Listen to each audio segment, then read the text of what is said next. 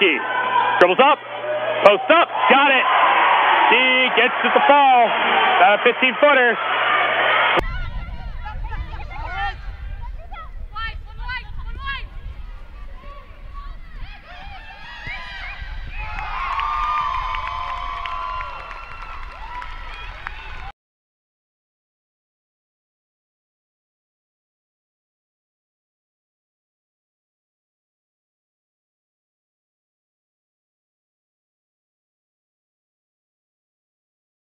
Here comes Scott.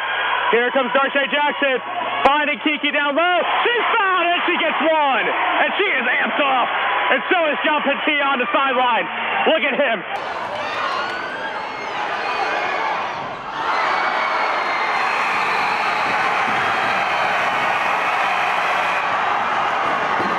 Saturday night at Sox Harrison Stadium here on the campus of Edinboro as the Fighting Scots hosted Clarion.